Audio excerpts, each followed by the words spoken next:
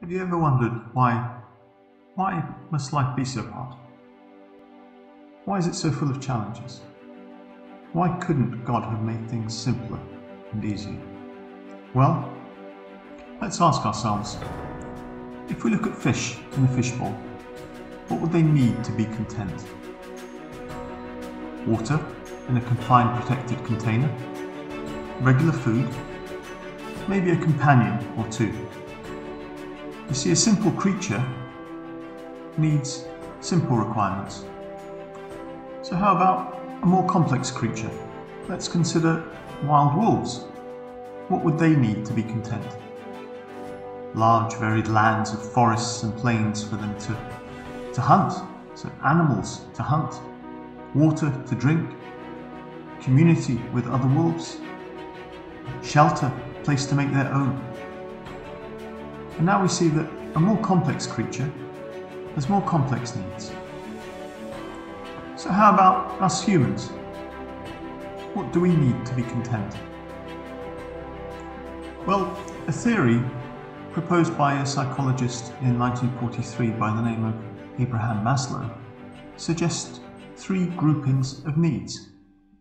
First, our basic needs, which are quite similar to animals, for physiological needs such as food, water, warmth, rest, but also safety needs such as security and feeling protected. The next grouping is psychological needs. We've got needs as humans for intimacy, feelings of belongingness, love, relationships and friendship. Along with our psychological needs, included in them are our esteem. We need to have feelings of accomplishment that grow our self-esteem. Let's have a look at those first two groupings of humanity's needs. In order to achieve our full potential, God has endowed us with a free will to choose to be good.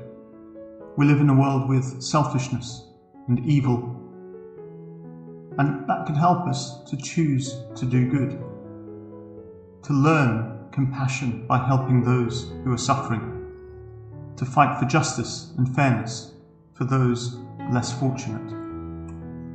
The third grouping, and the final one, looks at our self-fulfillment needs, fulfilling our own creative potential, overcoming hardships to build our resilience, achieving our goals and dreams, satisfying our curiosity to understand everything, both small and great.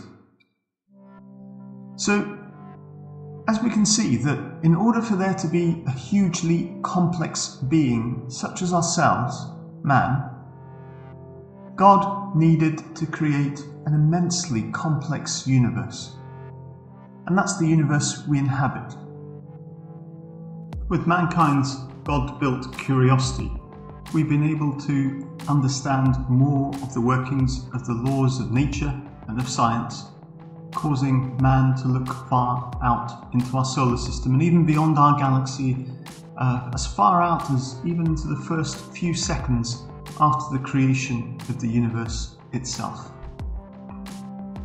And even that wasn't enough, because as man journeyed looking to the far reaches of the universe itself, and understanding more of the fundamental laws of the universe set in place by God, so man has been on a journey to understand the makeup of life itself, with the discovery of the design of DNA to mapping full gene sequences of creatures as well as ourselves.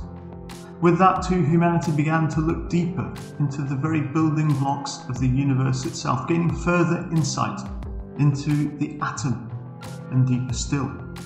We continue to be driven as humanity to understand more of the complexity of what God has created, as we ourselves are complex creatures. And so if we remember how we started this discussion, we said, does life have to be so hard, so complex? Our answer, I hope now, is that due to the intricacies of humanity, above fish or wolves, a demand is placed on an intricate, complex universe for our existence. Thank God for His creation.